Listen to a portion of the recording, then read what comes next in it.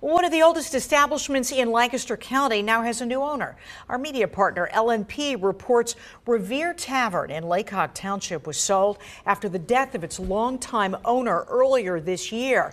The sale included the tavern, its banquet facilities, a 95-room Best Western plus Revere Inn, and a 400-seat theater. The hotel, restaurant, and theater all have plans to continue operating under the new ownership. Bird in Hand Family Restaurant will continue to stay open there too, as it's using a temporary space since an explosion and fire at its old site.